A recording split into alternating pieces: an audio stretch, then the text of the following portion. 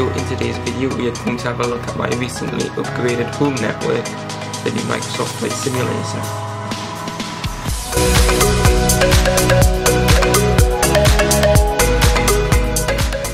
Hello, this is Am's Gaming Network and welcome to another video. Today we are going to be having a look at my recently upgraded home network that I've mainly done because of the new Flight Simulator. So let's have a look at it. So here you can currently see this computer screen. This computer isn't actually used as a computer. It's used to store my Unifi controller and also a few network drives. So I'm just going to load up into the Unifi controller and then I'm going to log in.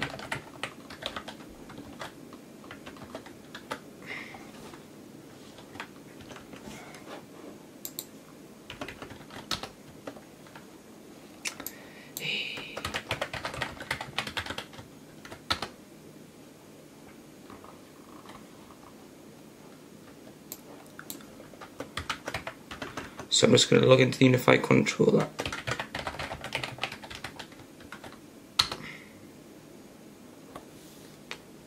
Right, so here is the Unifi controller dashboard.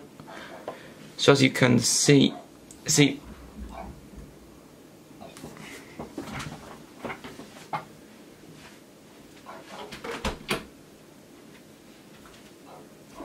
so this is the Unifi dashboard, and I've currently got a bit of an issue. I've just actually sent off an email to the company I bought the equipment from.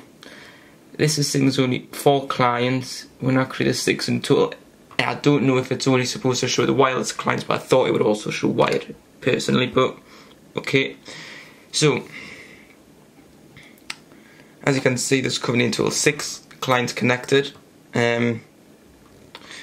It's showing all the different devices. Then devices are, so if I filter them to all, so as you can see we've got a Unifi security gateway, a Unifi Switch is living room access point and an office access point. I was actually, these access points I've had for quite a while, but I was actually today we'll be making a video on the switch and the gateway because I've just set them up today. But I had a few problems with IP address configurations and static IP addresses, etc. So I thought it was more important that I actually set it up than filmed me setting up. So it actually took over 4 hours. So I mean that would have been an interesting video. Actually, this isn't actually my house. It's currently for a family member who is into flight simulation and they are going to be getting a new flight simulator, so I've done this for them and I'm going to do a similar thing with my house. So if you would like to see me do a video, let me know in the comments below.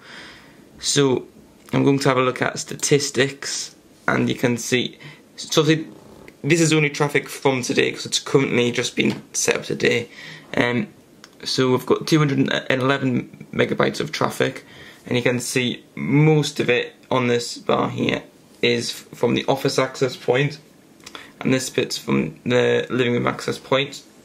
And if we go back to the dashboard, it's actually quite interesting, and also the phone app is actually quite interesting as well. So I might, if I get the chance, overlay now on screen with a screen recording of the Unifi app.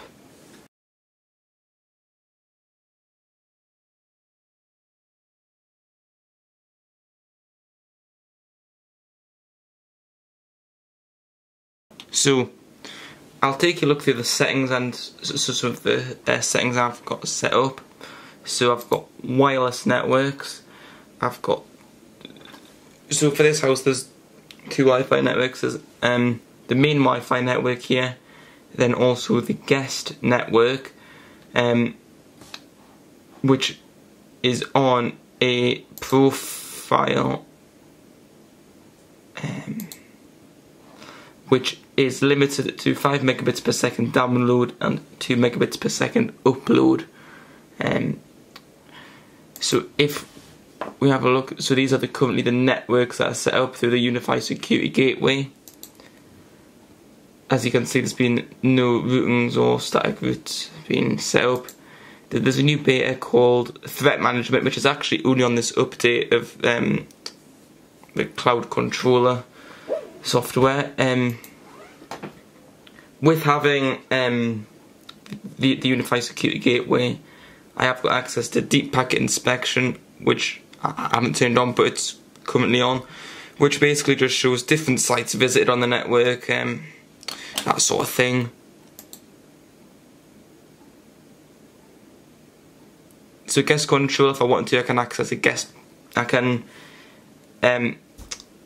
set up a guest portal. So this would be things like when you go to a hotel or a restaurant, and when you connect to their Wi-Fi, you might have to sign a disclaimer, put your phone number in, etc.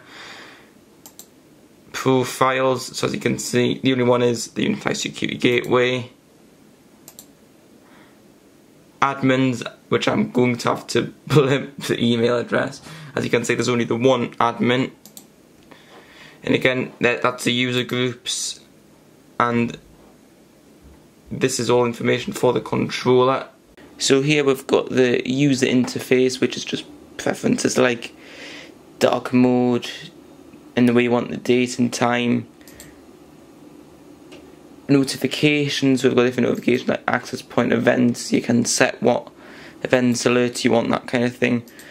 Remote access, so this is for things if you want to be able to go into the, if you want to be able to access your network away from home, which is actually really good on here. It comes at no extra cost. It comes with the device, so you aren't having to pay to have cloud access basically.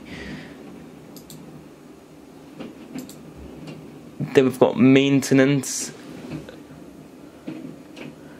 which as you can see is just checking firmware updates, etc. Then backups, so at the minute backups are set to monthly, so as you can see these are the available backups.